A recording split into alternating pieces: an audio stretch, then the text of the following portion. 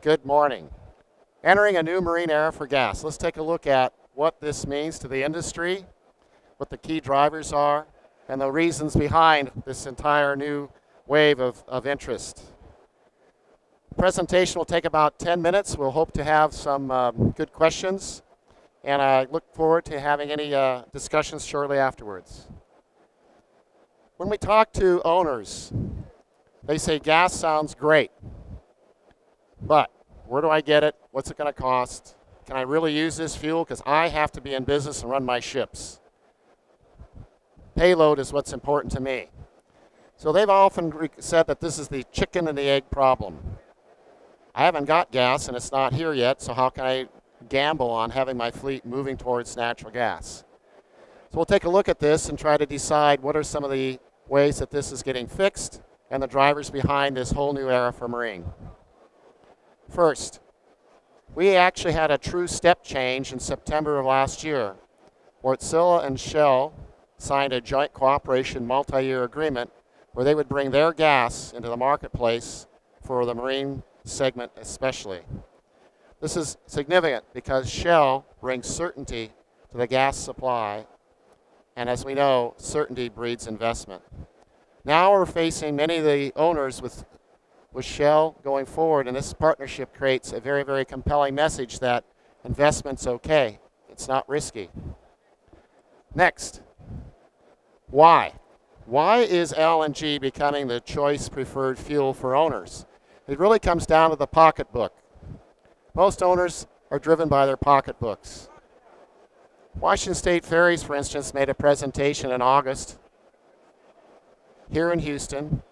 Their Assistant Secretary of Transportation, David Mosley, whose sole focus is the ferry fleet.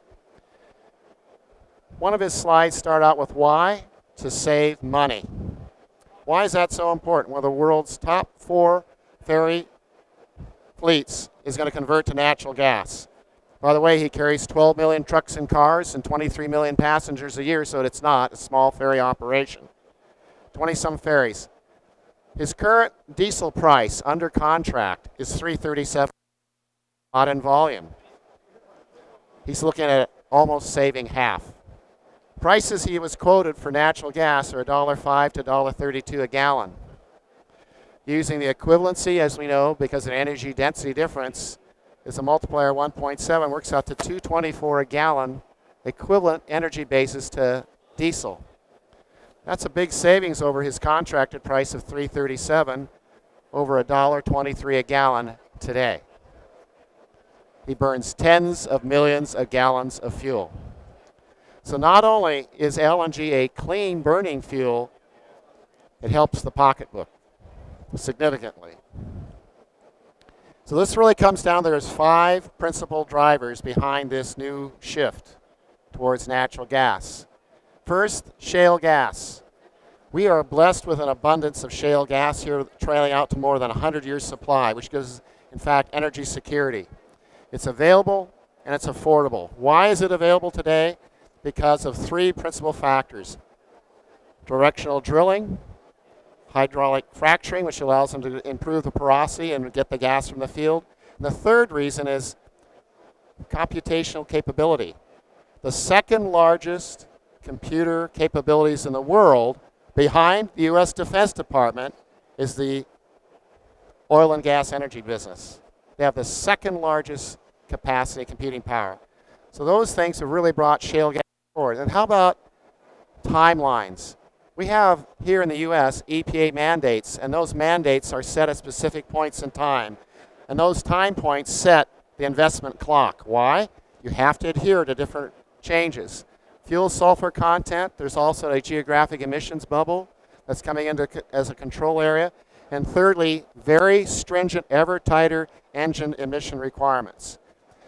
Tier 2, 3, and 4 will be existing for the smaller Category 2 engines, while the larger Category 3 engines will move from Tier 2 to Tier 3. Again, more restrictions. These are the 5 drivers. They're not going to change. They're fundamentals. Taking a quick look at the shale gas plays in the United States and Canada, we have tremendous reserves and natural gas that are being tapped today. In Canada, Balkans, Woodford, Barnett, Eagleford, Haynesville, Marcellus, Fayetteville, Woodford.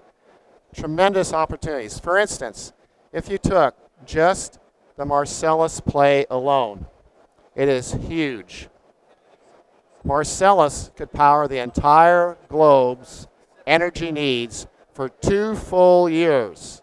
Everything. Petroleum, natural gas, hydro, nuclear, gas, biofuel, solar. Everything in the whole world could be powered out of that one field for 2 full years globally. So we have tremendous reserves that are being tapped in today and bringing a big change. If you look back from 1990, shale gas was virtually nothing until 5 years ago. It began to erupt, and now it represents about 25% of our local domestic gas supply. Will grow to almost 50% in the next 20 years looking out.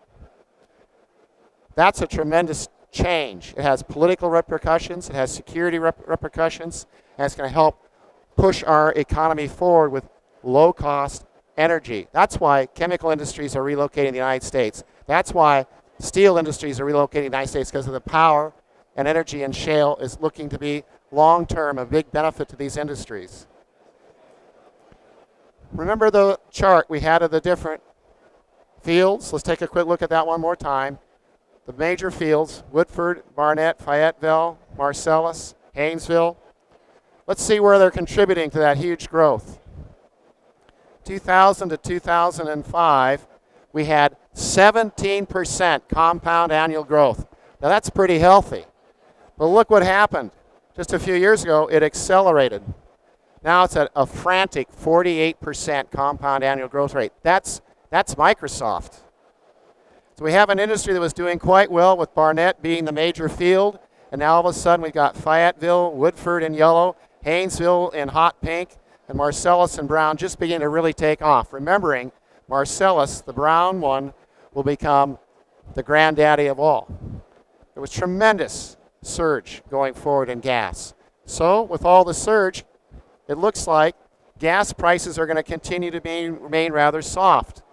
In 2009, the forecast from the EIA predicted gas prices would approach $9 by 2030. Progressive forecasts brought it down in 2010, and in 2011 they're looking at around $7.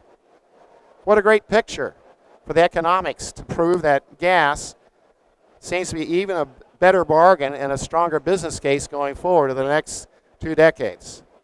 The Energy Information Agency. Locally, we can take a quick look that gas has been hovering from $4 to $5 per million BTU, and it's fallen off. Now it's right around 2. If you look at the previous chart, you can see that 2 has not been seen for almost 2 decades. But at $2 a million BTU, that's 28 cents a gallon, equal to 48 cents a gallon diesel equivalency. What a true bargain. If that's true, it means there's ample opportunity for businesses to liquefy natural gas, transport it into the marketplace, and still provide a profit while getting a fairly low-cost fuel as a substitute for a distillate. There's a fundamental change in the value of how gas has been considered relative to diesel or fuel. Historically, there was a 6-to-1 ratio. The reason for that was a barrel of oil had 6 million BTU approximately. Barrel of oil divided by 6 gives you the dollars per million BTU on gas. Today, a barrel is about $105. That means $17.33 is the price for natural gas. But it isn't. It's 2. So that 6-to-1 ratio has been broken. It went to 12-to-1. Now it's above 22-to-1. And the EIA has proclaimed that this ratio is broken. Therefore, gas is truly a bargain and will become even more preferred going into the future. Why might that be the case?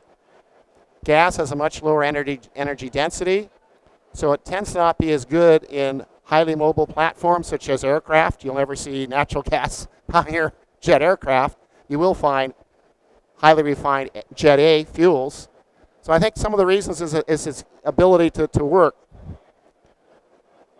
How about the emissions control area of the United States and Canada? This goes out 200 miles off the coast and encapsulates everything in between, virtually enveloping us. It went into effect August of last year. There's a 12-month grace period that's enforced August of this year. If you're not in compliance, it's enforced August of this year. That's in 2.5 months. That's a big pressure change. How about the fuel sulfur standards? Here we got the emission control area.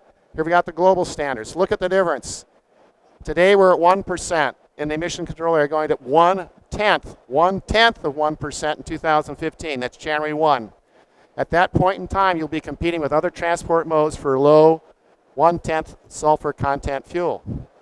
Well, trucks, trains will be buying it, and you'll be competing, so there'll be stress on the supply. Globally, it's at 4.5% to 3.5%, and by 2020 will go 0.5%, provided that refineries say they can get there, and in 2018 they'll check, they might let it slip 5 years. That says engine after treatment, other controls. Why is that a burden? You got space, responsibilities, a new system, people to maintain and operate it, and we don't have a lot of space on vessels. So now you're going to put after treatment and other things on place? Well, that's a real burden. So here are your 5 game changers. 2 that are shale, a bargain, the fact it's all over the U.S. in spades for centuries to supply, then 3 EPA mandates. Sulfur content, geographic bubble encapsulating us with tight requirements, and of course, progressive changes in engine emissions themselves. This sets the investment time clock. This makes it possible. The economics are going to drive this first, second, and third. Lastly is the good emissions control picture. So the key question is, do we really have a chicken and the egg anymore? Well, it's time for chicken omelets.